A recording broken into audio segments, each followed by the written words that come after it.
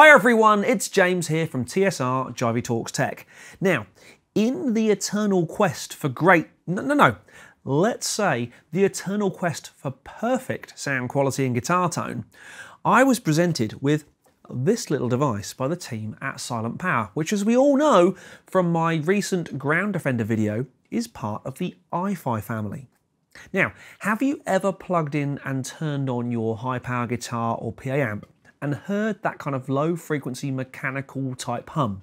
You know, the sort of sound effect they use in movies to give the illusion of loads of power being created and consumed. Well, I know you have, and it sounds a lot like this. This hum is being caused by a small amount of DC voltage in the mains, which ekes its way through to the mains transformer. Given time, this normally fairly sizable toroidal transformer will become saturated and start to hum like a beehive, a bit like this. They say the bigger they are, the harder they fall.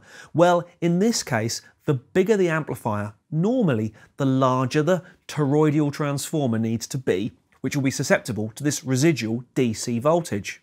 Enter the DC blocker from iFi.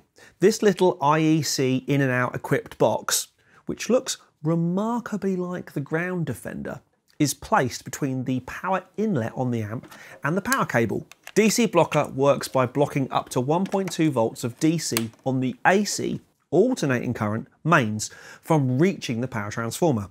Stop the direct current and you stop the hum. Take a listen.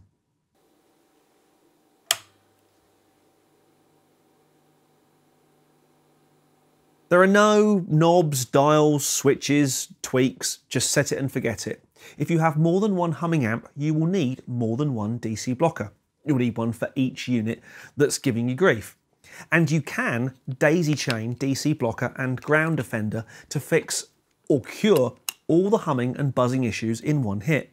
With the DC blocker, you get all the benefits of cutting out any annoying hum with none of the drawbacks.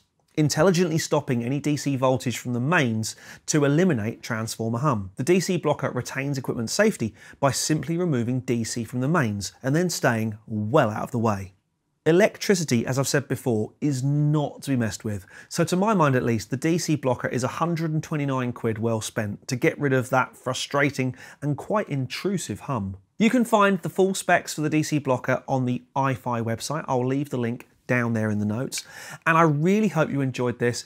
If you did, please like, subscribe, and hit the bell to be kept in the loop for all things JTT. But for now, my name's James Ivey from TSR Jivey Talks Tech, and I'll see you again very soon.